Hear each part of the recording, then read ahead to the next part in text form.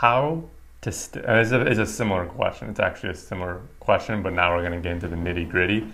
How to stay confident throughout the match, regardless of slumps or bad losses. How to be able to be confident always. It's very similar. It's a very similar answer to the last question, because it's you're trying to plan the future. You're trying to say, but how can I stay confident through all of that? And it's like, you don't know what's going to happen. If I could snap my fingers and you could truly understand what it means to be confident, and that what confidence is your capacity and willingness to show up to this moment just as you are and lean into it, you don't understand that as you make that decision, you change the trajectory of your future, and you're not going to struggle with the same things that you may have struggled with in the past. So you might look into your past and you say, I've observed that it's incredibly hard to sustain confidence through all of these, and as you can see, they're things that we label bad loss. What made that loss bad?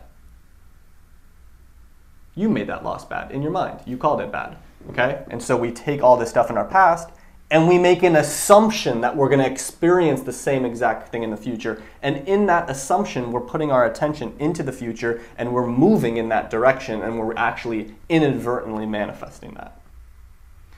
When you truly understand that this moment is the transformative moment, and when you're experiencing massive insecurity and decide to show up anyways, when you lost 10 points in a row, and make the decision to actually let go of that and show up to this moment, this new, and see it new, and not drag those 10 lost points with you into this point and be like, oh, I hope I don't lose an 11th point. When you actually make that decision to let that go and see the newness of this moment and show up to it and give this point a fresh take, you're actually changing the trajectory of your future.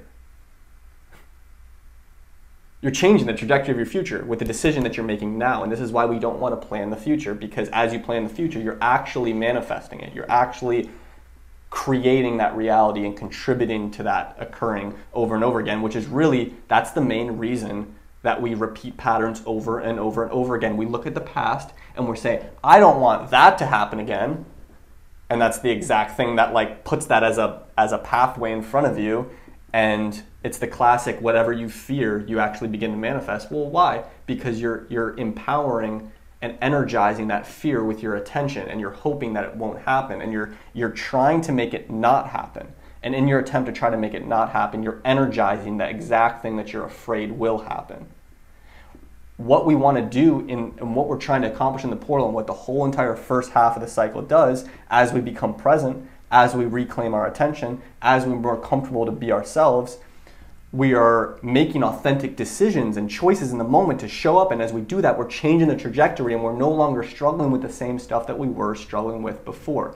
But it requires that you actually let go of what you think your problem is, and understand that that choice to let that go and show up to this moment is the way that we transform how we're being. And as you're being different, you'd have to agree that you're going to act differently and think differently and make different decisions. And as you do that, you're not going to struggle with the same stuff anymore, because you're being different. And the way that you're be different is by take your attention off of what it's hung up on and direct it into the present moment.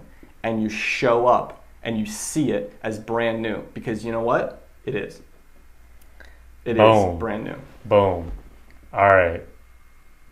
That was really good stuff, man. Do you guys want us to keep on going? So, I don't know, that was the 4 confidence questions. Okay, cool. We got 4 composure questions. We're like 30 minutes in.